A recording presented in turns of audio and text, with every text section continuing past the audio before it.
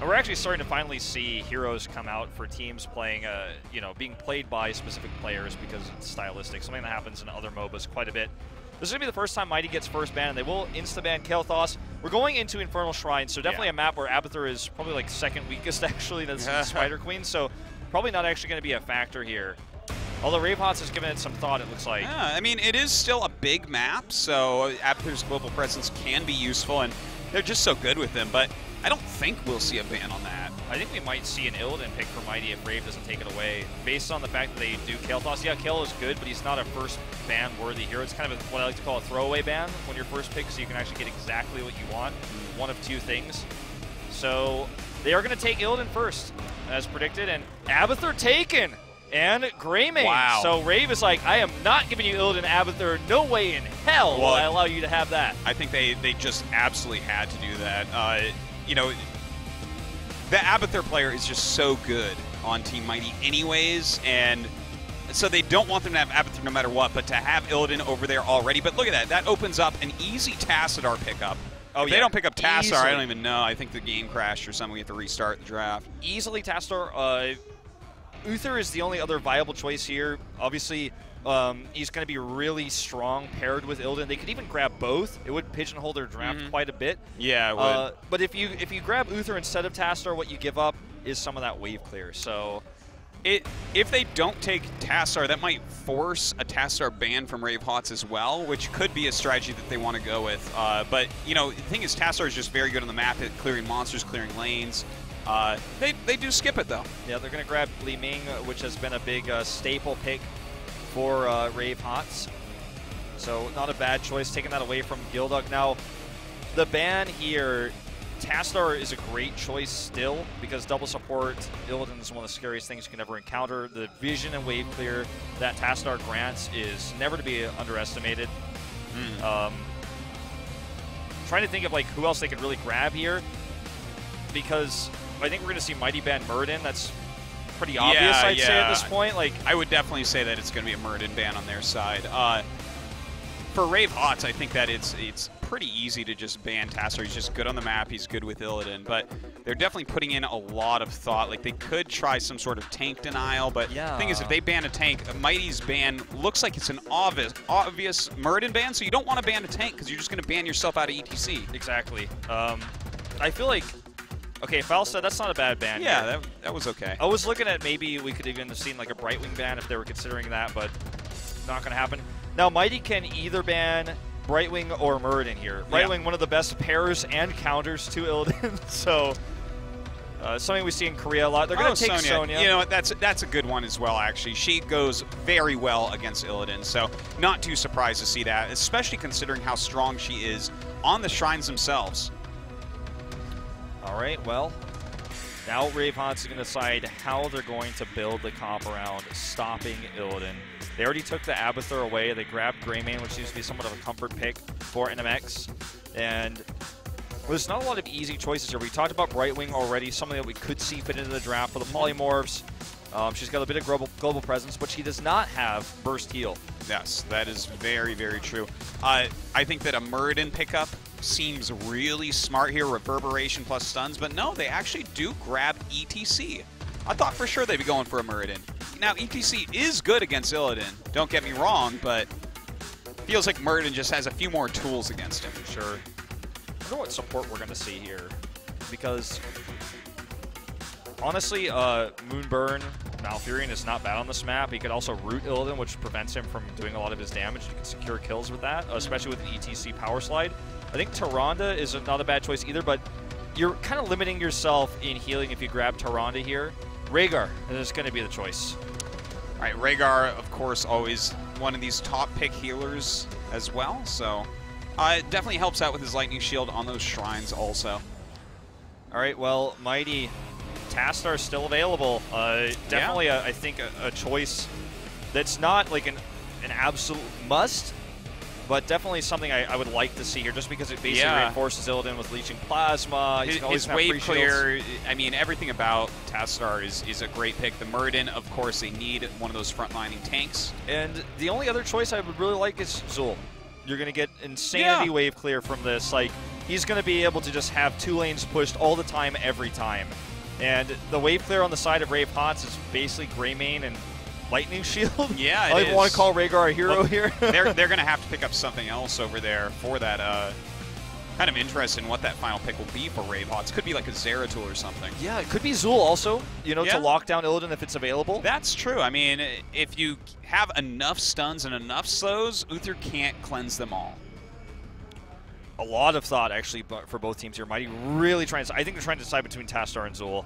45 seconds to go here. RAVE HOTS only has 18 bonus pool as well. Like, this has been a really complex draft, what we're seeing here. Yeah, a lot of back and forth so far. Notice the cameras on Jocker here mostly, because he's going to be the Murden, so it's like, what can we pair this with? If you grab a Zul, like, can I Stormbolt him after he gets, you know, Bone Prisoned? Like, that kind of discussion definitely going on for sure. All right, 15 seconds to go here. Guys. I mean, almost no time left here. They definitely, you know, have 2 options at least in mind. They're just trying to narrow it down. Like, Jocker's got to pull rock, paper, scissors out in a minute if they really can't decide this one. 5 seconds to go. 3. Zul. Okay, there's the Zul. So that means RAVE HOTS needs a different type of wave clear. I almost feel like Jaina is like not a bad pick here. That's exactly what I was going to say. I mean, the slows of Jaina on Illidan are always very, very welcome, and she definitely can clear lanes as quickly as anyone else. I mean, Kael'thas is already out of here, so... Blizzard paired with ETC's Mosh Pit. I like the Jaina pick a lot. Can also be cloned, synergizes with Abathur.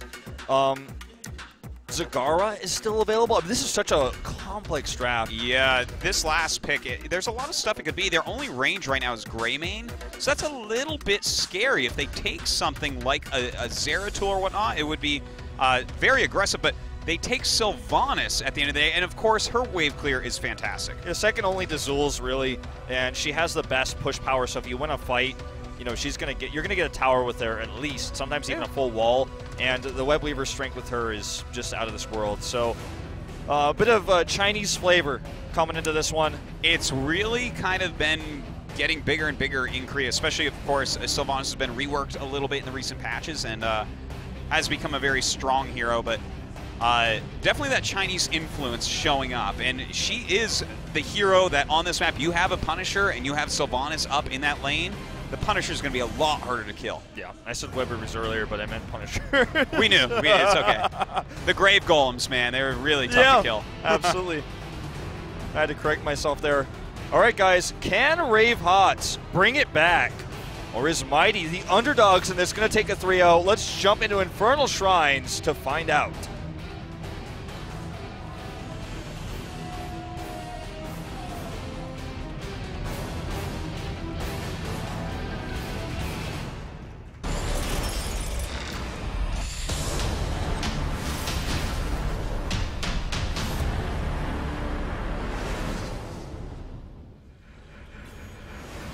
All right, for Mighty, Pong again on the melee assassin Illidan. Dudu on Li-Ming this time. Kong is playing Zul. Dong is on Uther, and Jocker once more on Murden. Gonna be really cool to watch this composition in action here. Love the Zul pickup, as you were saying, Wolf. Over in the right on the red. No, the other way around. Hidden on ETC, Hamlin on Abathur, J-Feel on Rhaegar, NMX on Greymane, and Gilduck on Sylvanas. Kind of interesting that we have Hamlin on Abathur here as opposed to Gilduck, who has definitely used a lot of Abathur before. Yeah, that's true. It's kind of funny that this team has 2 flex players, as both sides of this is the case, and it's very rare in competitive Heroes of the Storm to have a team with 2 flexes. And it does give you a lot of strength, but it also can be a bit of a weakness. Big push here with Sylvanas. Yeah, that was great to kill one tower completely, and they do get out of here. Don't forget, Abathur is down in the middle lane. Zul there as well, so both teams getting about the same amount of soak, but I love moves like that. If you pick Sylvanas, just choose top or bottom lane and kill a tower, because you will get it unless they are all there. Yep. And if they're all there, your 5th hero is going to be getting extra soak. Yeah. You know? So... it's just like sick Stormbolt Joker. A slight lead in EXP here for RAVE HOTS. Couldn't hit the ground with that Stormbolt, Wolf. Like, wow.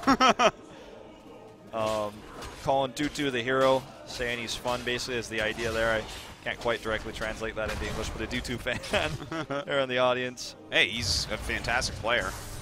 Look at the pressure Sylvanas puts on here. Yeah. Solo pressure by herself. Yeah, some nice damage going down onto those towers. Definitely a super useful hero for some of these split pushing maneuvers. But Zul can outpush her in lane. Like, of course she can, you know, deal a lot of damage to these minions and stop them from attacking, but the zombies are on top of that. I think the big difference between the two specialists here is that Zul will push after he leaves the lane, whereas Sylvanas has to be there because the skeletons are going to push and take ammo, whereas she's going to stop the cannons from firing, but she has to physically be there. She can't drop her trait onto some towers and then go drop it on the second lane's towers as well. If Sylvanas kills a tower, it has full ammo when it dies, okay? Yeah. It's very, very different from when Zul does it. All right, it looks like our first shrine is up here in the top. Already Mighty taking a little bit of an advantage there. Zul and Sylvanas both staying in the bottom. Well, Zul's coming up, and actually we have a little rotation down to this middle lane from RAVE HOTS. Everything talent-wise looking pretty normal here, just taking a look at everything. Protective shield coming out for Uther, as you'd expect. And these pushes continue to be very powerful, you know? I love this, Wolf. This makes so much sense that they're doing this. What does the first Punisher get? The wall. If they come down here and kill a wall, they've already gotten the Punisher, haven't they? Yeah. The Punisher, they already won it. And also the EXP of the wall is going to be more significant than the skeleton, the monster EXP that you get. I mean, you do get some EXP from the monsters on the actual altars themselves, but you don't get as much as getting the wall and getting that whole minion wave. So, yeah, I mean, it was a nice move, and Pong does, you know, with that actually do quite a bit solo, and the rest of the team was split. But you see things kind of even out here because the wall will be taken for Mighty. And they just decided that with their composition, they wanted to stick with what their strengths lie in, which is their pushing rather than the shrine itself. Because, I mean, I'll hold that thought, as Zhang may go down here. Ooh, and down he goes. Nice pick-off right there. But yeah, I mean, the amount of damage done by their split push was the same as what the Punisher ended up doing. So good moves here by RAVE, and I especially like it because their composition early on is going to be extra weak in these team fights. Abathur plus Sylvanas early don't really help much in team fights. So just great decision making here. They're really picking it up this game. Now with Abathur here helping Gilduck out, especially with Hidden rotating down, they are going to win this fight.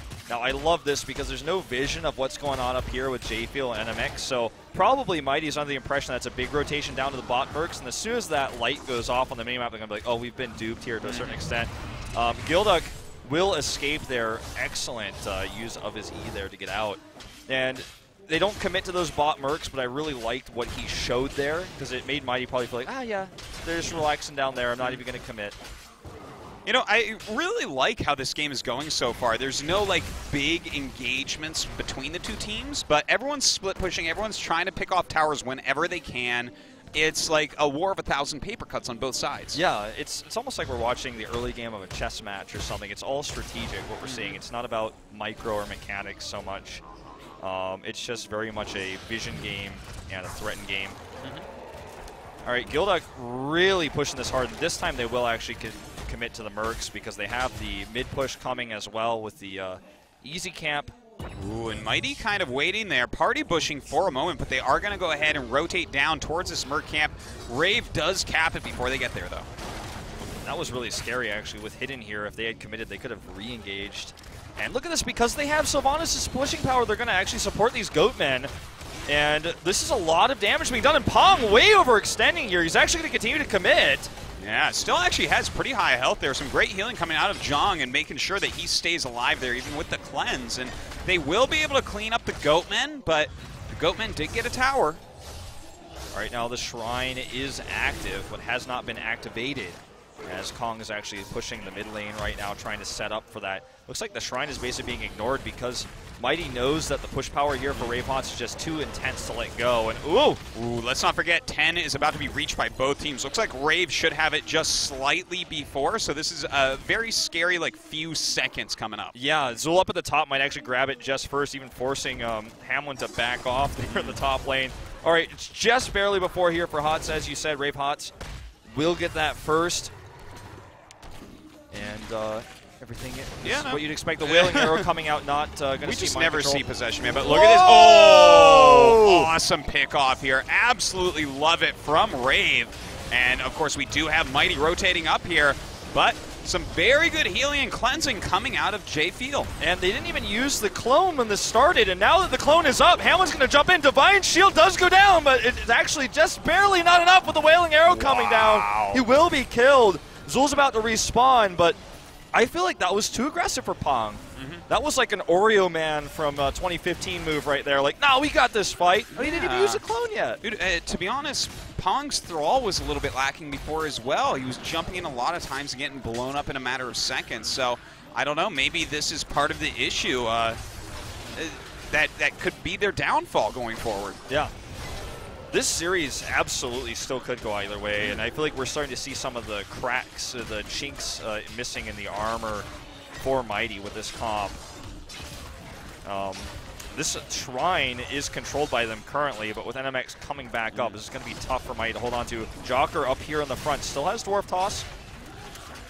Ready to jump out at any time, but they've definitely got, you know, the positioning here right now. We do have Hidden coming around from the other end, and it looks like he is going to try to go ham here, but oh, a huge Poison Nova goes off. Actually hitting 4 members here, but the clone on Hamlin forcing Dudu out of the fight. NMX up in the front lines as well. There's the Metamorphosis in the middle of everything. NMX escapes, actually, and first blood goes down on the Zul. Oh, that power slide by Hidden, just fantastic. Zhang looks like he's going to go down as well. Beautiful play there by Hidden. That was so well positioned. I'm really liking Hidden's ETC. His Johanna not so much, but his ETC is really on point. Definitely do agree with you there. And Mighty did get this Punisher, so it's very important that they did get that 3-man to actually make this worth it. It looks like they will save this healing fountain as well. Yeah, that did almost 0 damage, but you know, that happens sometimes. You really have to push with those Punishers because otherwise they... You know, no one in their right mind is going to just die to the Punisher, and since it attacks heroes, you're not going to get a lot of building damage done. Yeah. A lot of mines down here giving vision. So right now, RAVE knows they're going for these Goatmen, and Hidden's in position, as always, 10 out of 10 with his ETC to set up for a fight. Not going to commit. Not everybody was here. NMX was taking their own camp. Looks like they are rotating down. 4 of them in the bush right now, rolling in. But, of course, Joker does have his Dwarf Toss, so it looks like he should be able to get out of here. Oh! NMX goes for the finishing blow there and will kill him. Yeah, fantastic move. And even getting right out of there in a matter of seconds with that swipe, with a cleanse as well. That is the sign of a good Greymane player, knowing exactly how much damage you need to go for the throat and get the kill. I actually thought he was going to get away with like 1 hit point, but it was like exact lethal damage there. Yeah. That's some smart decision making. He really knows. He's like, no, the scaling at level 13, he has 12. Like, he's like, I got this. Of course, he does that all very quickly in his head. Probably doesn't. And he's like, no, guys, no, listen. No. He has to drop the trigger in a matter of seconds, but great play there by NMX. So, almost a fort for a fort traded here, as Zul is actually pushing both lanes right now, the Skeletons and the Impalers in the mid lane. But it's not a hard enough push, and he can't stick around, so he gets neither fort. Whereas the bot fort goes down, so a lead in his structures here for RAVE HOTS. As, you know, obviously both are severely damaged, and the next Punisher will not be pushing either of those lanes, so I still feel like this is a much better position for RAVE HOTS, but 13's up for Mighty. That's very important to have that additional talent here. We have all the heroics for both sides up, so definitely this next shrine should be a battle, I would imagine, right? Yeah. We have Lifesteal for Zul's Curse Strikes coming out, so he's going to be more up in the front lines. It looks like to, you know, get a little bit more of that healing. Well, I guess, you know, I thought we were going to see a battle on those shrines, but it looks like they just want to go ahead and take out a fort. Again, early on, these Punishers are not really that scary. As we saw, you know, if you just trade and get a fort, that's going to be awesome. But Mighty doing the same down bottom. Yeah, Mighty's going to get a fort in the mid lane here, and they lost their top fort, so they're still down a fort here. But they're going to lose these towers, as well as this big Tiger Dude push coming up is going to keep them on the back foot. So this Punisher will not really be supported. You know, it's going to go across the lane. And there's no scaling for the Punisher depending on how many skeletons your opponent has. So I feel like the Sylvanas push could even do more.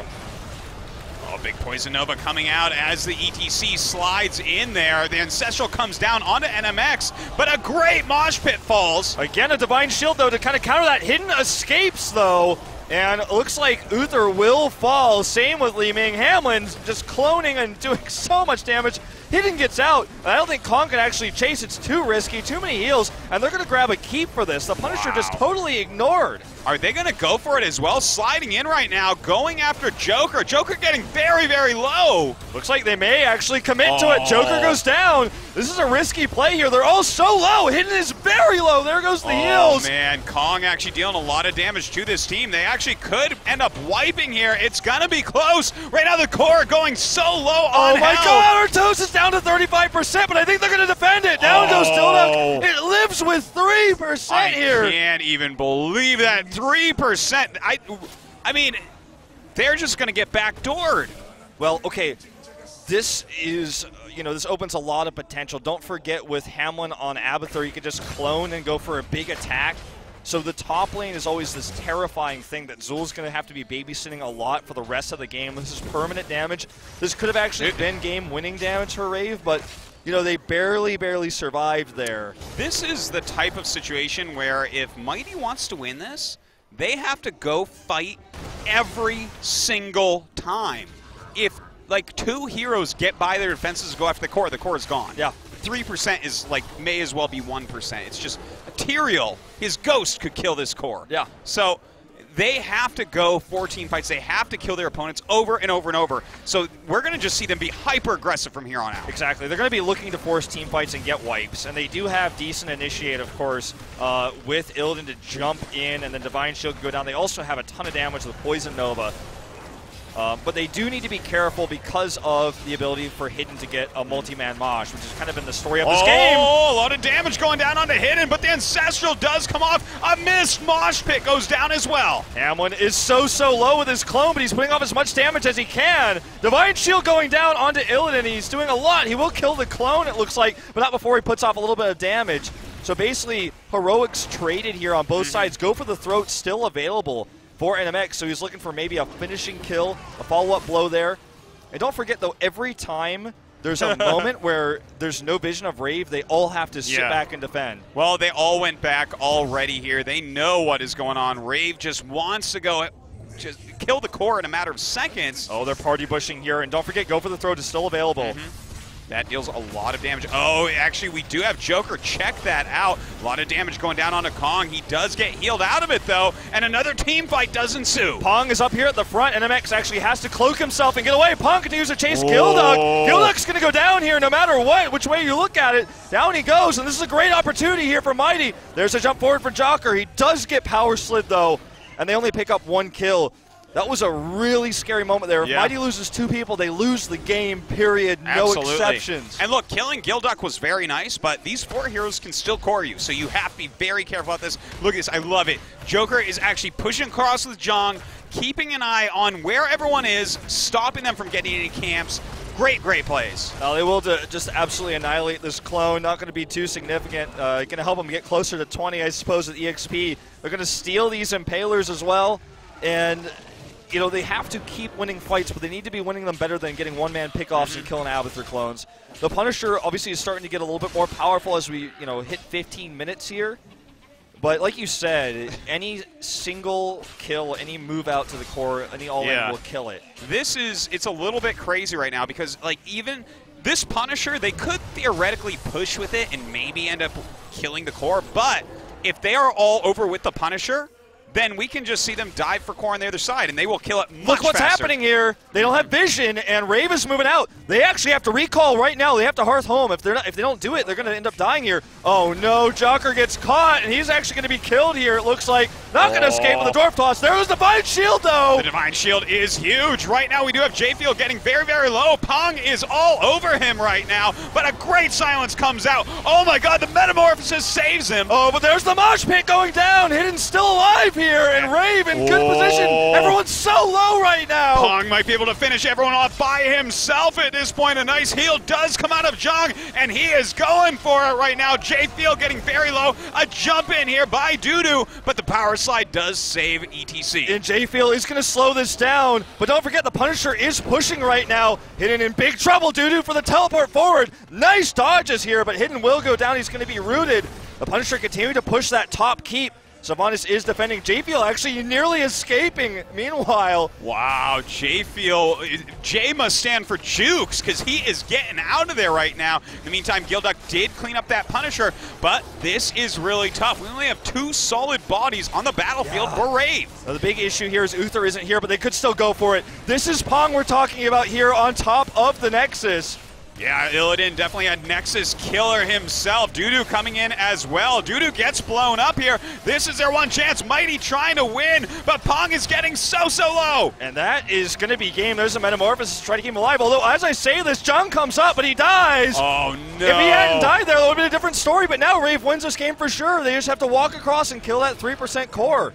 Yeah, that should be very easy for him. Joker here in the center. I don't know if there's anything he could possibly do against, 4 members up on the opponent's side.